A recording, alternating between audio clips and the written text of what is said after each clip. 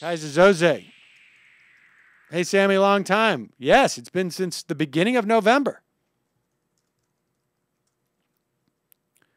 As a military brat, my father was a U.S. Army chaplain. I grew up in the U.S. Army culture. As I grew up and grew apart from that culture, I've always been surprised that the military is a conservative GOP-leaning entity.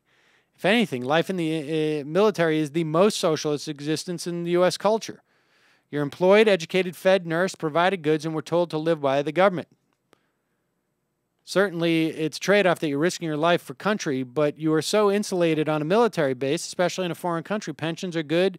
Many leave the armed forces to work for military contractors. For some, call civilian government workers leeches. Other names seem so hypocritical from my perspective. If the GOP were to go after the general officer pensions as hard as they go after school teacher pensions, there'd be a huge blowback. Thoughts?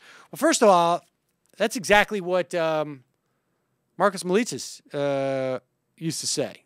It was the military that taught him about socialism and about social programs. I mean, look, and even in the point that you make, I think you've got it backwards.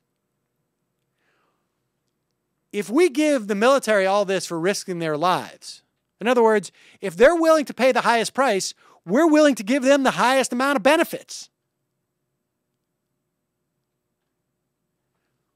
Doesn't that put to lie the idea that if we were to provide these benefits for the rest of society, that somehow that would be a bad thing? I mean, if we want to give the military personnel the highest tribute that freedom lovers could love,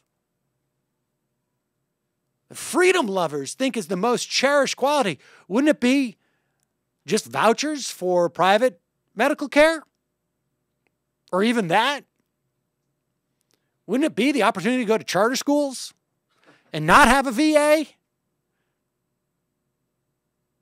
mean, of course. I mean, if you want to make the argument that, yes, we provide socialism for our military personnel because they've earned it by risking their lives and we simply can't afford it for everybody else, well, then make that argument. But don't say that we're denying by having government take over health insurance, that somehow we're depriving people of freedom. What about those slaves that we got in the military? They don't seem to be complaining about it too much.